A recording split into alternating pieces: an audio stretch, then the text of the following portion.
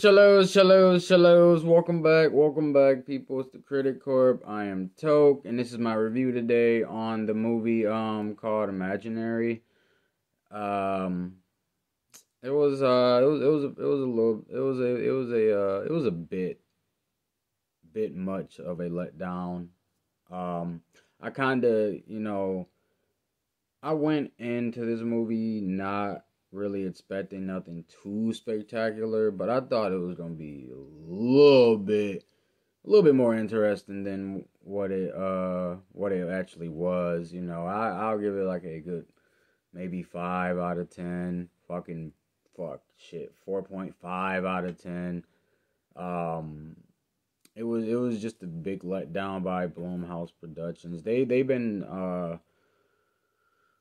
been slacking lately, man. I don't know what they do has been.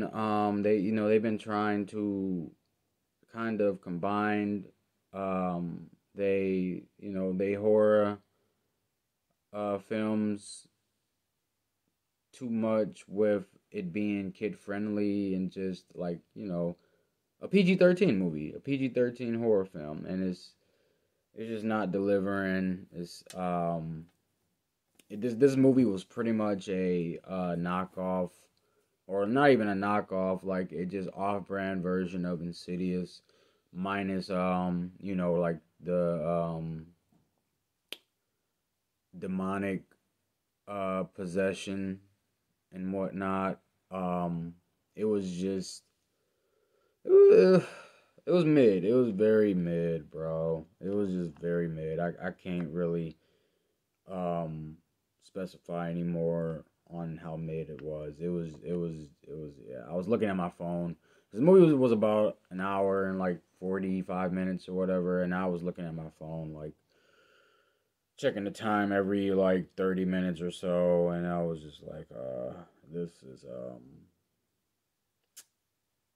is just it's terrible. It was terrible, bro. Like it was pretty much about this woman named Jessica who, she had an imaginary friend when she was younger, and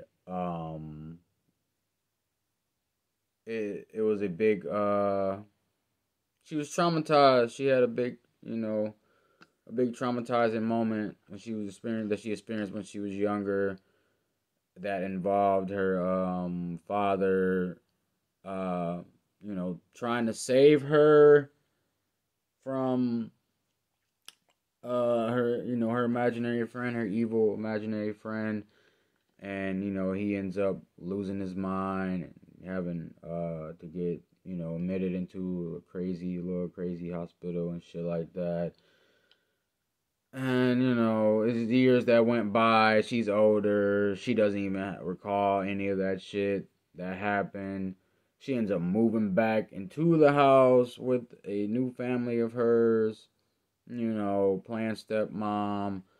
And she has these, the husband has these two daughters. One's, a little kid named by the name Allison, and the evil entity, that was, channeled through her imaginary friend, ended up staying in that house that whole time and just waiting on her to come back, plotting on her return to feed on her and latch back onto her and shit like that. And you end up using the little girl Allison pretty much to get to her. Pretty much uses her as bait, and tries to trap Jessica in the dream world, where the fucking imaginary friend is. Imaginary friend's named Chauncey, by the way. It was, yeah, I don't know. It was alright. I mean, I kind of caught on certain scenes. I kind of like knew what was about to happen, shit like that. The end of the story ends on a good note, kind of. Well, everybody makes it out. Everybody makes it out because they end up, long story short, Allison ends up getting snatched up by Chauncey and taken to the dream world. Then Jessica and the older daughter Taylor, then this old weird creepy babysitter or old lady that used to be a babysitter for Jessica, lived next door. Ends up they all end up going into the dream world, and I guess Chauncey was giving orders to fucking the old lady Gloria. I think her name was Gloria. Yeah, Gloria.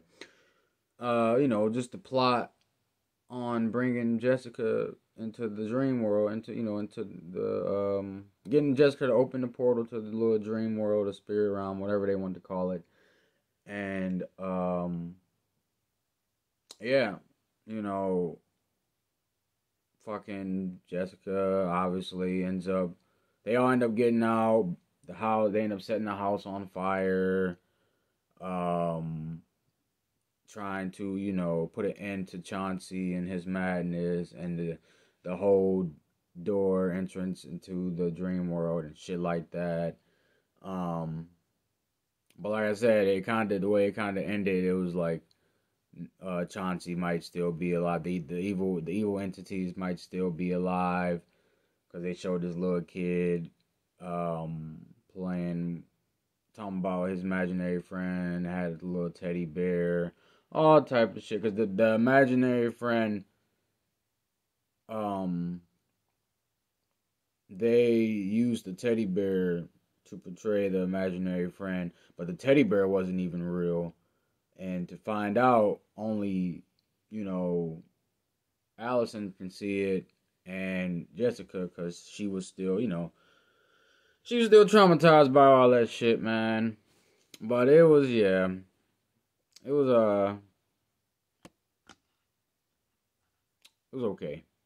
It was okay. Something you can take your kid to go see. Um, they may enjoy it. They may not. But I know for sure if you're an adult, you're not gonna enjoy this shit.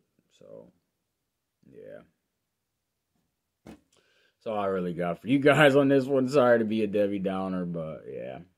Um, like and subscribe, support the motherfucking corp. I'll be back a little bit later with not a little bit later, but in a little bit, in a few with the Masters of the Air new episode. So stay tuned for that. And yeah, so be it. Thanks for watching, guys. Toodles.